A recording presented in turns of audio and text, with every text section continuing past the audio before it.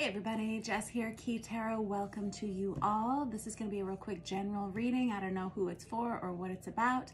Let's say a blessing and we will find out. All right. Holy Spirit, thank you for being with us here today and in every breath that we take. We ask that these messages be received by those who are meant to hear them. Amen. All righty. I'm going to start with this Deviant Moon Tarot.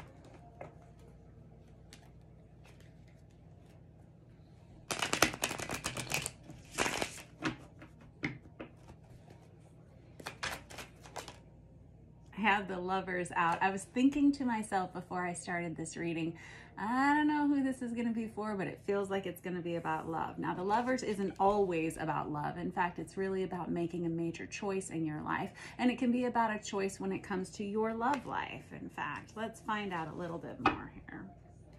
The Seven of Wands on the bottom of the deck, and the Seven of Pentacles. Ooh. So, it's almost like somebody here is in a romantic relationship, and there's the Seven of Cups. We got 777. How interesting. So it's almost like somebody here is unsure about a connection. It's like they feel emotionally unsure. They feel unstable in it, and there could have been some arguing, some drama, but somebody's waiting to make a decision about it.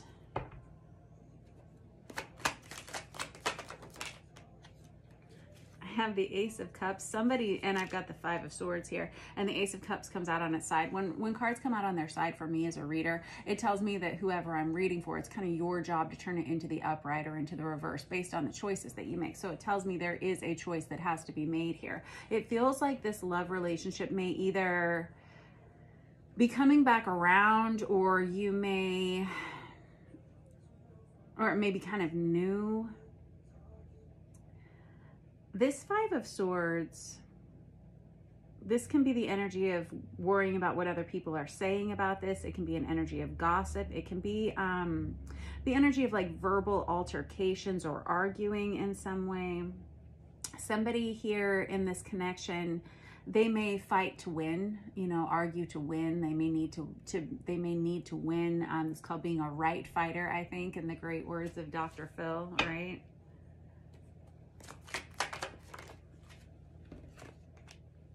I've got the Nine of Pentacles on its side. This is somebody who's saying, I'm not sure, but I might just be better off single.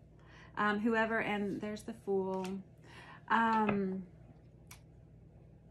Somebody is like ready to give this another try, or they're still kind of waiting to see what's going to happen here. But someone's really on the fence about this. Do I open my heart to this person, or is it easier for me to just stay on my own? Whoever I'm reading for here, it feels like you have kind of started a new chapter in your life, a new season of your life, and you don't really want to take any of your old habits, your old relationship, any kind of baggage into this new phase of your life. And so you're kind of checking yourself here. Is this the right person for me? Is this not the right person for me?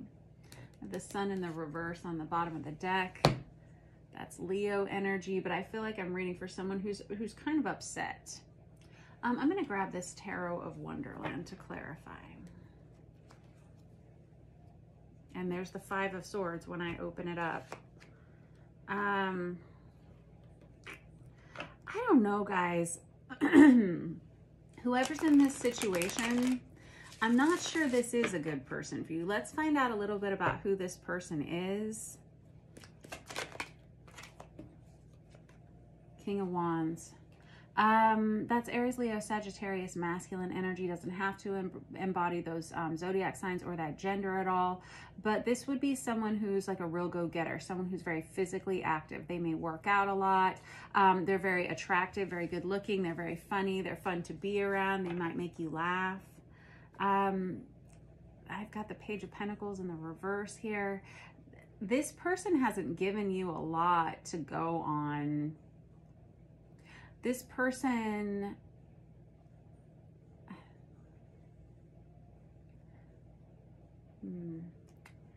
they may not be, they may be kind of breadcrumbing you, if I'm being honest.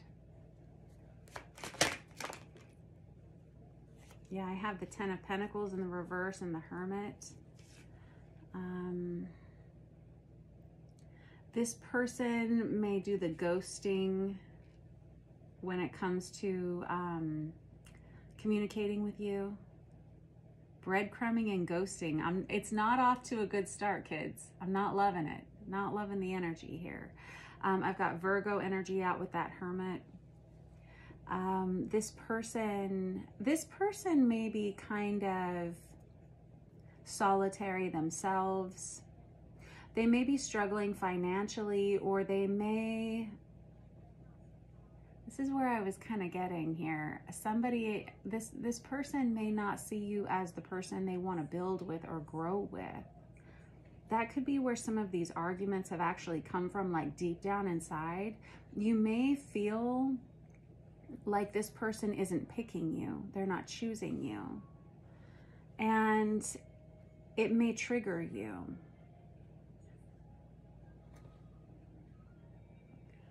You may be very attracted to this person. You guys may have like a very like magnetic sexual attraction to one another. You may have a good time with one another, but it's like this person isn't investing in you. And they seem almost self-absorbed, maybe. There's the moon, that's Cancerian energy. This person may struggle with some mental health challenges themselves that you just don't know about. This person may trigger some of your issues. Like I said, whoever you are, you're starting a new phase in your life, and you don't really want to be bringing the old baggage into the new place with you. This person may remind you of people you've been with in the past. They may trigger you in the same way. There's something about this relationship that's kind of mirroring in a way. It's like kind of a push-pull. And it's time to make a decision. I don't think that you guys have been talking much lately. I just got, and my stomach's kind of upset. I have the Wheel of Fortune in the reverse. This is a timing issue.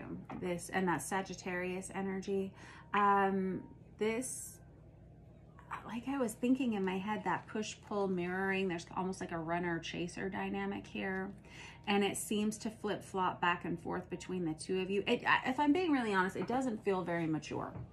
It doesn't feel particularly mature, and it doesn't feel like it feels healthy to you. This could be a timing issue. This could be,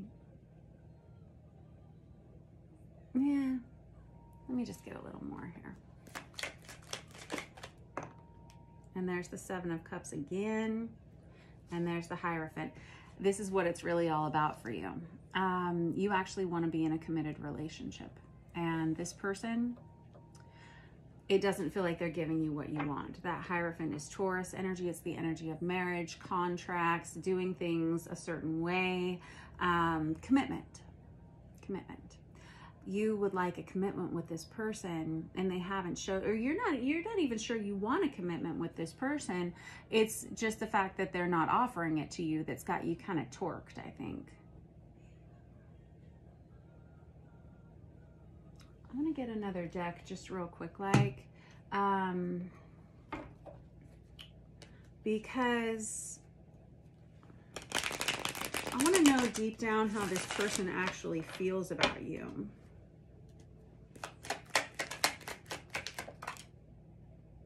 They don't know what to do either. They're not very open to sharing their lives. They're not very open to sharing their heart.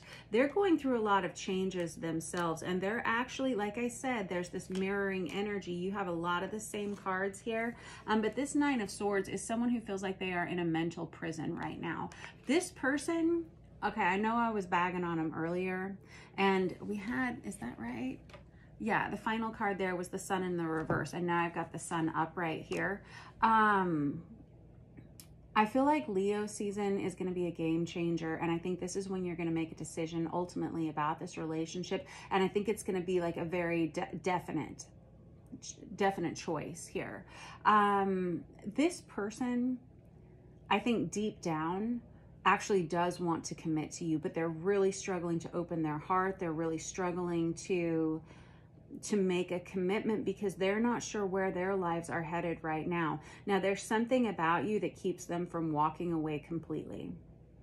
But you've got the Fool card out here as one of your first cards, and you've got this World card here, which is the final card in the major arcana of a deck of tarot.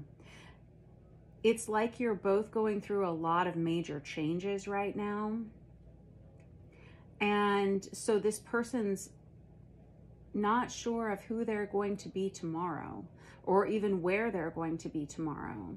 This person is going through, this person that you're involved with here, it feels like they may make poor choices in relationships that drive people away from them often. And you may know that about this person. And that may be why you've given them multiple chances here. And I feel like you have given them multiple chances to kind of show you how they're feeling about you, what they think about you, and they're not opening up at all. I've got the King of Cups and the King of Pentacles, both of them with their back turned here. Now the King of Cups, and you've got the King of Wands out here as well. So you've got, and the Nine of Pentacles again. My gosh, you got a lot of repeats here. And I've got the Queen of Cups in the reverse and the Six of Cups here. And there's the Temperance card. Sagittarius energy, that Six of Cups is soulmate energy. But what I was going to say about this King of Cups before I got so distracted is that they're not real great at sharing their feelings no matter what. So whenever we have them with their back turned, it's like they're distracted by something else. They could be kind of down about some circumstances within their lives. I feel like I have somebody who's almost praying, hoping that you don't leave yet, because they understand that they are not at their best selves right now. However, the way that they're treating you is not good enough, man. It's really not.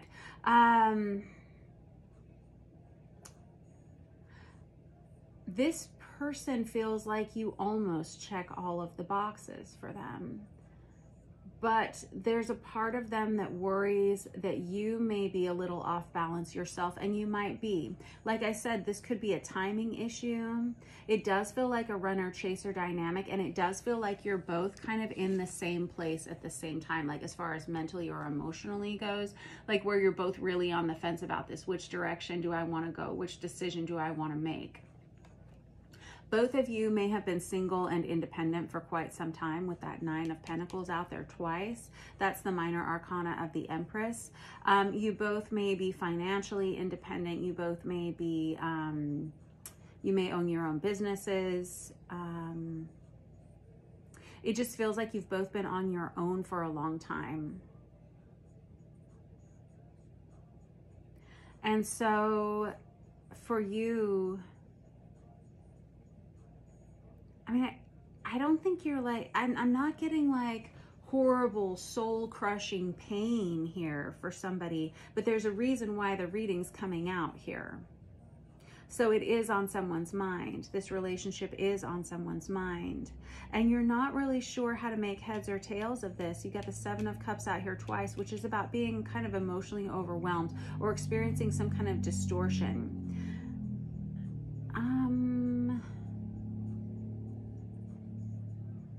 And with that Five of Swords, you guys may have had a verbal altercation that changed the dynamic of this relationship to where now you're not entirely sure if you could ever really commit to this person, or if this person could ever really commit to you.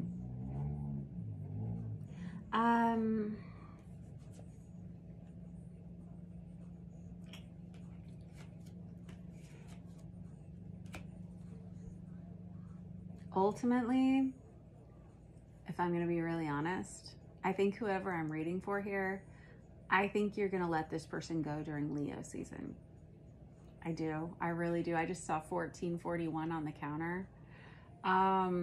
Because I see this energy of breadcrumbing continuing. I see a breakup here with the Three of Swords. I see the Death card here, which is a final ending. I think this person's going to continue to treat you the way that they always have. I don't think they're going to change. I know, I don't like saying it either, but I'm telling you what the cards are saying here. I'm telling you what I'm getting from this. I think that once you finally let go of this person, and I'm reading for whoever I'm reading for, I feel like you're coming in as this Queen of Cups with their back turned. You see she's got this heron carved on the back of their throne, right? And that is a symbol of independence and doing it on your own. And I feel like you would prefer to have less drama in your life than more. And for whatever reason, this person, whether you're with them, not with them, whether they're ghosting you, whether you, it's like you come together and then you fall apart, and then you come together and then you fall apart. And it has a lot to do with the way this person interacts with you, and also just the way they interact in general. There's kind of an energy of immaturity here, regardless of their age. No shade to them, like, but that's just kind of the vibe I'm getting from this, you know, as you can see. It seems a little bit like somebody that's kind of image driven, or needing to win, or needing to always come out on top, or needing to have the last word in an argument, or needing to prove that they're right. That's kind of immature, right? It feels like regardless of whether you're soulmates or not, and I do have this Six of Cups out here, and soulmates, they come into our lives, what do we say, a season, a reason, or a lifetime, right? But you were meant to know this person. I feel almost like this person was meant to be a mirror to you, to show you what you'll accept into your life, what you won't accept into your life, and what you represent to yourself. This person, I feel like they wish they could give you what you need. And I feel like they really, this is just it though. I really, I'm of two minds about this. And I figure this is why we have this reading on this table at all, is because somebody here is really struggling to decide what they want to do. You have the Nine of Pentacles out here twice, which is the minor arcana of the Empress. Then you've got it again here with the Empress, right? Then you've got the Wheel of Fortune in the upright this time. Before I saw that Sun in the reverse. Now I've got it in the upright. But again, I have this Five of Wands. The Five of Wands for me is about making your list. It's analysis paralysis. I don't know what to do. I don't know if I should invest in this person. I don't know if I should call them. I don't know if I should text them. I don't know if I should break up with them. I don't know what to do. Leo season, you'll know.